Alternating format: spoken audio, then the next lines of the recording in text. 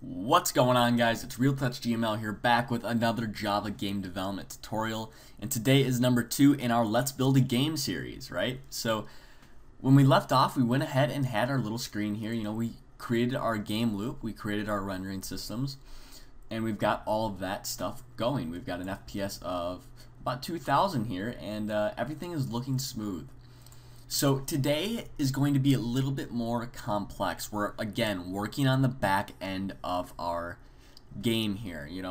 After we get done with this back end system, this should be the last video for our back end stuff, is when we then start to get into the fun stuff of game design, which is creating the enemies, the players, upgrade systems, all of that fun stuff. But for now, this is something that, it's not the most fun thing to do, but it's definitely needed, and it's going to make your life a ton easier, especially if you're going for a large or medium-sized game, right? Even a small game, it's going to make yourself easier. Alright, so what I'm going to go ahead and do is I'm going to create a new class here. And I'm going to name this handler. And basically this handler class is going to maintain or update and render all of our objects in our room. So if you're familiar with GameMaker or any of that type of stuff, you have your different objects, right? Since we're going to have more than one object in the game, we're going to need to handle and process each one of those objects. It doesn't just happen automatically. So this handler class is going to loop through all of our objects in our game and individually update them and render them to the screen.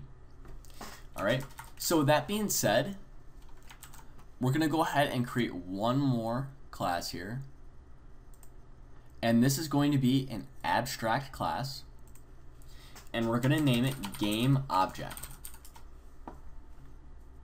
And in here, so basically, this GameObject is going to be what we refer to as all the game objects. So it's kind of hard to explain, but basically, say we have our player object and our enemy object. They are both considered a game object, which is this class. They're both going to be considered this class game object. Everything in our game, enemies, players, if we had coins or something like that, they would all be game object because they are going to be inheriting all of the functions that we put within our game object. So with that being said, what does all of our objects in our game need? Well, they need an X variable and a Y variable, right? And if you don't know what protected is, basically protected means that, like public and like private, this is basically protected means it can only be accessed by which object inherits the game object. So if this is kind of hard to explain, let me create a new class real quick. Don't do this, but if we create our player class, this is what we're going to be doing with our player class. We're going to be extends GameObject. And now when we extend that, we can use our X variable. Like, see, if we create a constructor for our player,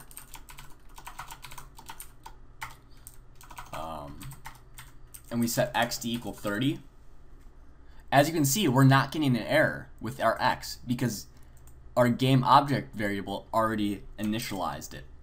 So we don't need to initialize these variables within our player class.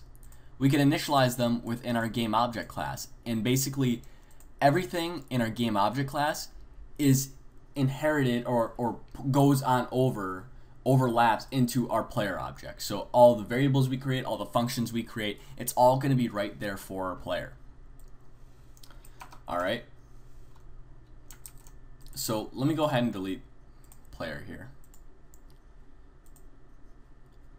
Alright, so now that we have our game object, and we're going to do a little bit more to this game object class here, but we're going to need one more thing. And basically, since everything is considered a game object, we need a way to ID what a player is and what an enemy is. What's going to be the difference? How does the game know if the object is a player, an enemy, or a coin? So that's what we're going to get into creating an enum or enumeration, and I'm going to name this ID. And in here, we can set all of the IDs for our game. So we can say player,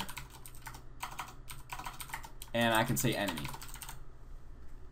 And what that does right there is that now creates an enumeration for our player and enemy. So now we can ID something as a player or ID something as an enemy. So if we go into our game object here, we have protected int x and y. We can now also create a protected ID and name it ID. Okay, because we created that ID enumeration.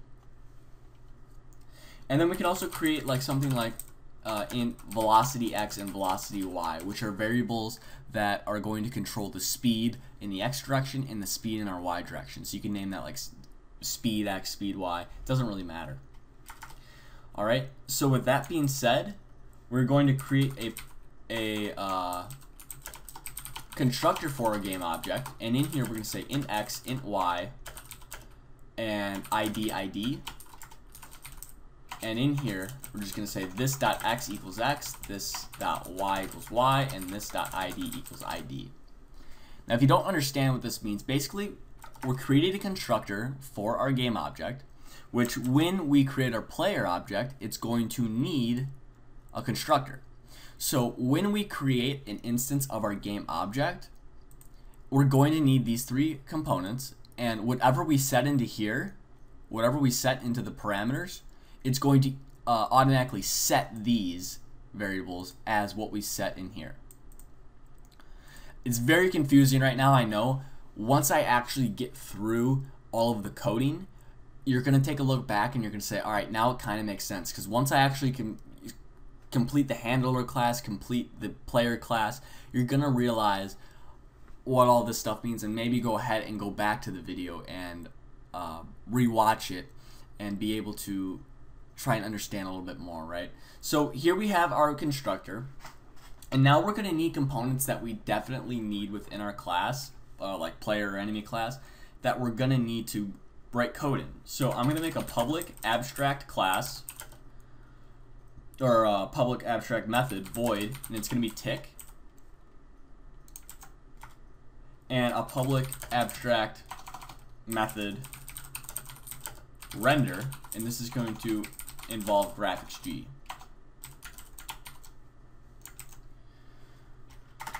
So what I'm doing right here is saying, okay, now that I've made it abstract, we're going to need it within our method, or within our player class.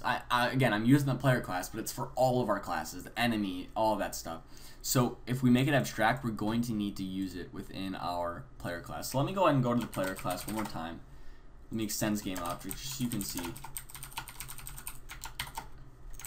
And here we get a little red squiggle, and if you hover over it, we can add the constructor, which adds a constructor into our game. And since we had abstract classes, we need unimplemented methods, which is now going to be our tick and render method.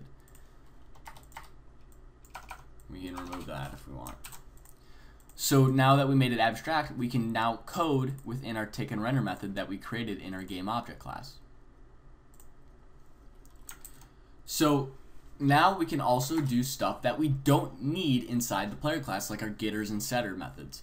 So if I say public void set x int x, this dot x equals x, public void set y int y, this dot y equals y, public int get x, return our x value, public int get y, return our y value. We can say public void set ID, ID, this dot ID equals ID. And these are just basic getters and setter methods. And if you don't know what getter and setter methods are, basically, hold on, let's see. Let me just finish this up real quick. Return ID. Basically, getters and setter methods are, we can change our x position by calling this set x value, and whatever we put into this parameter, it's going to then, just like our constructor, is going to take our x variable and set it to whatever we set in our parameter. Now, the reason I say this dot x is because this refers to this instance, which refers to our top variable. If I didn't put x in there, it's not doing anything because we're just sending our parameter that we set into our parameter. So it's not doing anything. So that's why I got to say this. And then let's do our public void set velocity x, int velocity x, this dot velocity x equals velocity x, public void set velocity y, int velocity y, this dot velocity y equals velocity y. And then we can say, you know, just get the velocity x, return velocity x, public int get velocity y, return velocity y. So the reason I'm putting it on here too is because now that they're not abstract, they're technically still in the player class, but they're hidden. So now that I did that, I can basically call set x to 100, and that is going to set our x variable, no matter what we put in this parameter, to 100. Because we can call it. So because this set x is basically within this class, but it's hidden. Just look at it like that. Alright. So that should be it for our game object class, which is pretty cool. Alright. So now let's go ahead and go to the handler. Now here's in the handler, we need to create a list of all of our game objects within our game because we don't know how many game objects we're going to have. So we're going to create a linked list, and this is going to be our game object, and we're going to call the list object, and this is going to equal new linked list game object. There you go, right? So in our handler class, we're going to need the basic methods public void tick and public void render, and involve graphics G in that, and there we go. So now that we've made a list of all of our game objects within our game, we can create a for loop in our tick method, int I equals 0, I is less than object dot size I plus plus. So this right here is going to be basically looping through every single one of our game objects because if you're not familiar with for loops, it's just basically, you know, we create a variable I equals 0, and then if I is less than our object size, so say we had 2 objects in the room, that object size would be 2. So then it would go, is I less than 2? Yes. So then we're going to do whatever is in this whatever is in this body of code here, and then we're going to add to I. So now I equals 1. Is I less than 1? Yes. Then go through this code again. Okay, now it's 2. Is I less than 2? Or because it would now we've added it one more time.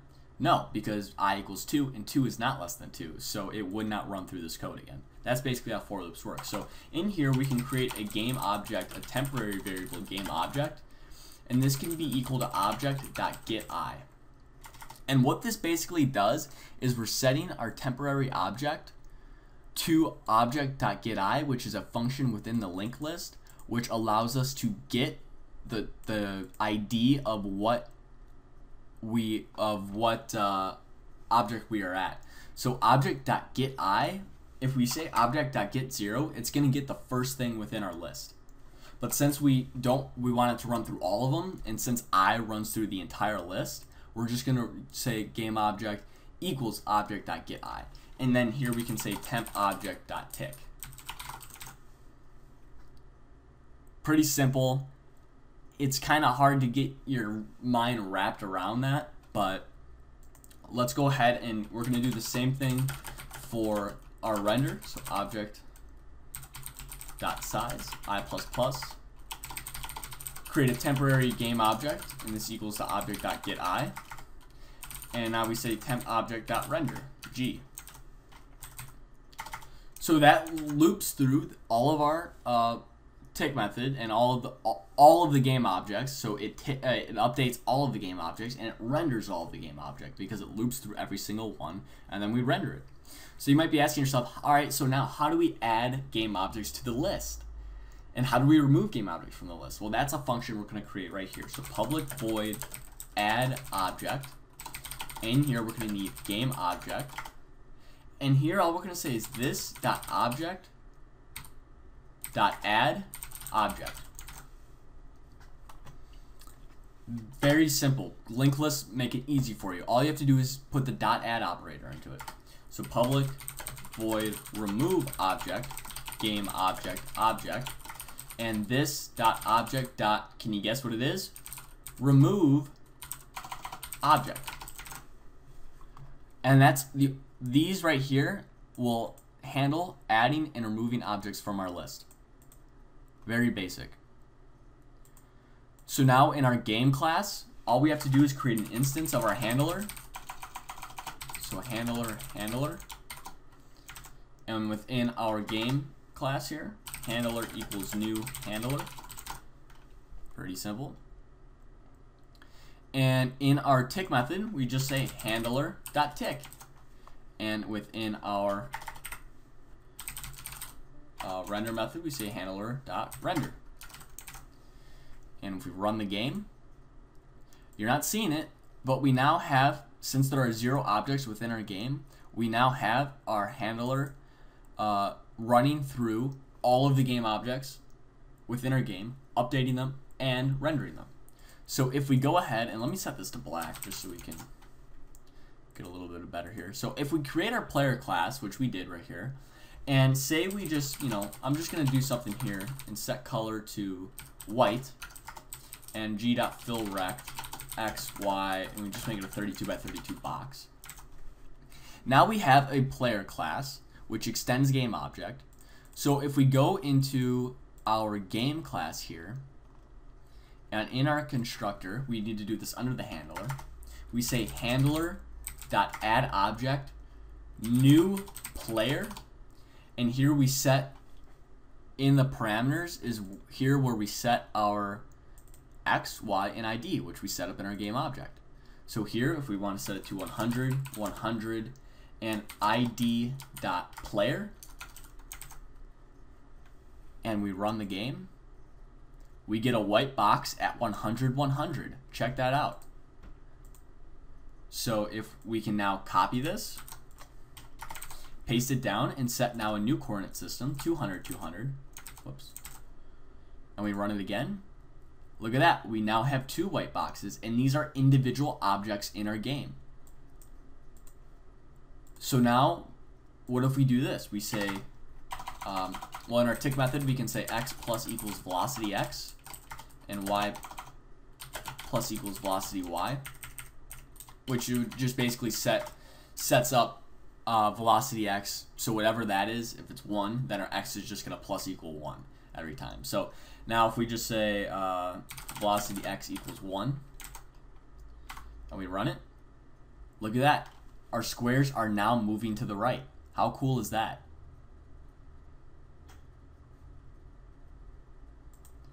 So if we set up something pretty cool here, such as, let's create a random instance. So if we say private random R, and we create a for loop, I equals 0, I is less than, let's put 50 objects in the game.